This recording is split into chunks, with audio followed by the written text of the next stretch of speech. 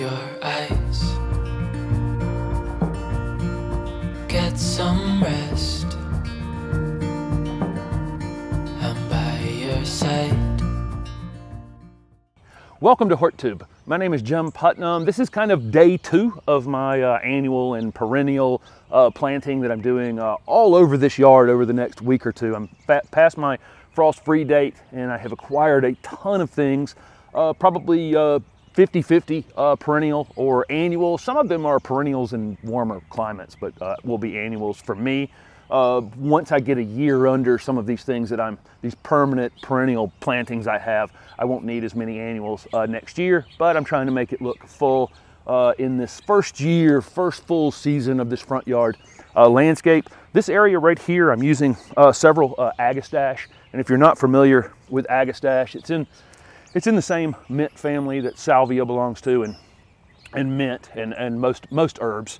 They're great for being tough as nails, almost bulletproof perennials that bloom pretty much all summer long. I have a variety called Rosy Posy that's going in that space, and it's kind of a pinky purple color, and it'll be about this tall. This is a dogwood behind me that's about to start opening up. This is a Empress of China dogwood, so it'll be right here. And then I have some Arizona Sun, which is a yellow. I was able to get a 4-pack of these, and there's just going to be 4 of them right about here, so it'll be yellow flowers there. And then I actually have a Caryopteris right here. This one's called First Choice. I grew this one for years at my nursery. This is a shrub. I can keep it somewhere right about the height of this of the fence, maybe a little bit taller.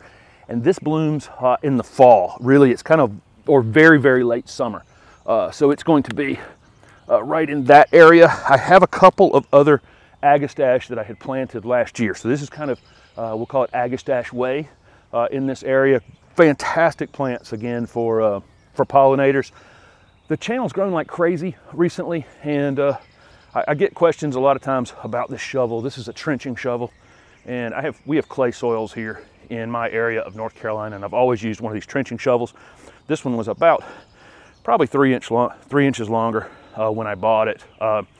But that's what I would acquire for digging, especially, I mean, for me, you know, I'm 6 foot tall and over 200 pounds, and I can put a regular shovel in the ground.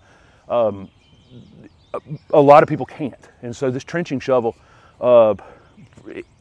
allows me, it's a thinner blade, and so it's just easier to push it into the ground, and makes especially quick work when I'm planting tons of things in a tight area like I'm doing over here, and I don't want to damage, these bulbs I already have planted. I'm planting this Caryopteris in the middle of some alliums that are in the process of blooming. The little narrow shovel helps out a lot with that as well. So I'm just going to sink these in the ground real quickly, and then I'm going to jump over to the other side of the fence. There's some perennials going in the ground on that side that I'll show you. And then after they're all in the ground, I'll walk through and show you a close-up of them.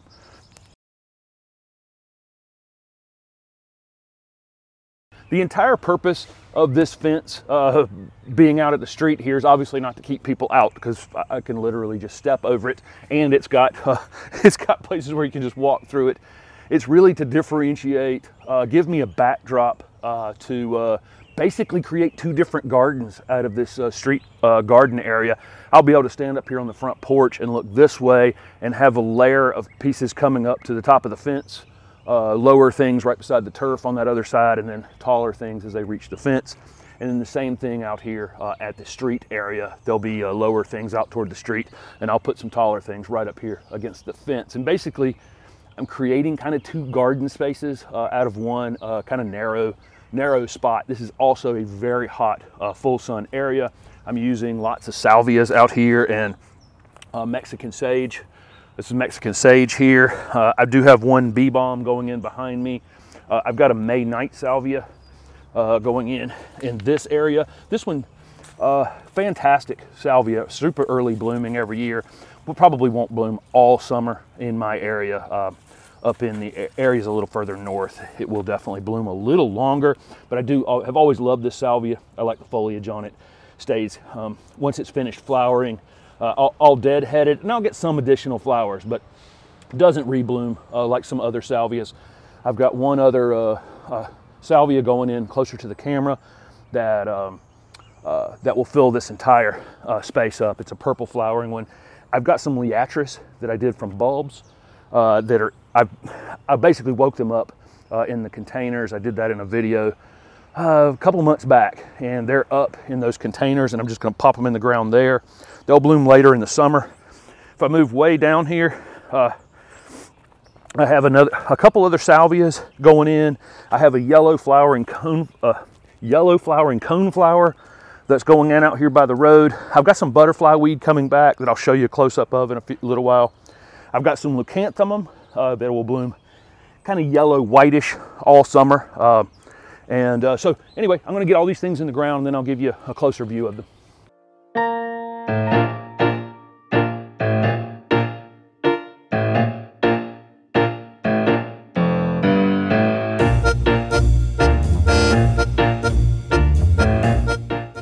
So a quick tour around the fence planting this morning. This spot on the corner, I've just built this fence. I integrated these stones into it to make it look like they had been here a long time.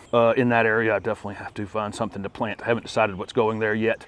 I have a clematis, which is laying on its side right now, has a couple flowers that's actually being planted inside of those three rocks very soon. Last year, I knew this fence was coming, so I actually planted some things across the back of it. I've got this white berrying Calicarpa americana, or white berrying beautyberry. There's 3 boxwoods that will just be evergreen backdrops, and then there's a hydrangea paniculata, white flowering hydrangea in that space. And if I come around to the other side, I've got this butterfly bush that's been here. This one's called it's a tower series of butterfly bush. This is the white one. It's very vertical growing. These are going to be released next year. They're going to sell like crazy. This thing has grown like this, like a little Christmas tree, really, and continues to do that. Blooms all summer. Here's some coneflowers that I did from seed last year, and they actually stayed evergreen through the winter. It just didn't have a cold winter, really. So they're going to be blooming earlier than coneflowers are here normally. I've got some alliums that I planted in the fall that are up in this spot. They are about to bloom or starting to open up. They're not as good as they'll be next year. A year in the ground, and they'll be much better off. Here's some butterfly weed. I always get questions on this channel about whether I'm growing butterfly weed. I've got it in several spots in the yard, and it's all coming back right now. This is that leucanthemum. Doesn't look like much now, but it'll bloom pretty much all summer. And typically those Shasta daisies will stay evergreen as well, right along the ground level. That's that white or yellow flowering coneflower. There's some anemones that have finished flowering now. I'll end up planting something right over top of those that goes to sleep in the winter, so when they come back next spring, nothing will be in their way. I put a gara here that has a purple new growth on it, or whirling butterflies, people call these. This will be right at this gate entrance. Stepping stones are being buried here and through the turf all the way to the front door. There's a few liatris right there that I just forgot to plant. They'll go in the ground in that spot, and then the rest of the way along this fence I showed you. In the middle of these pansies. These pansies will be coming out soon, and there'll be other annuals going in here for the summer. But here is a bee balm in that space. Mexican salvia here that will fill up this entire space. These things can get 3 or 4 feet by 3 or 4 feet in a single season. I'll cut it a couple times during the season. Tend to bloom in the late summer. Some other salvias that I had planted in the fall, and I still have a ways to go. I still have several other things I'm planting here. And there's that May night salvia, the liatris, and one other salvia up in that area that will bloom pretty much all summer. In yesterday's video, I was planting agapanthus, and I didn't show these going in the ground. This is indigo frost. Has the purple, has the white center with the purple buds. Just beautiful. Tons and tons of buds. On these, they're a little close to the turf. As you can see right here, this turf is actually being cut off right there. So these will end up with a little more room than they currently have.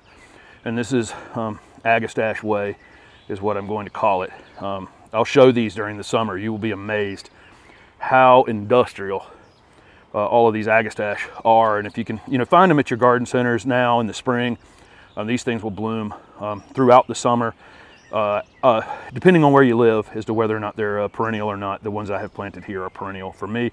And I planted this Caryopteris. I don't know that I've ever covered Caryopteris on the channel. They're late summer flowering shrubs, tend to be kind of upright and narrow. First choice is very reliable here for me in the south in the heat. And here's that dogwood I mentioned right at the beginning, which is just starting to show a little bit of color, but this thing will be solid white very soon. So thank you guys for following along with my progress on this landscape in Zone 7B, Raleigh, North Carolina, this really small urban lot as I continue to develop the landscape and actually work on the house as well, because the house is getting exterior work this year. But tons more things to go in the ground over the next few weeks. And again, thanks for following along with it.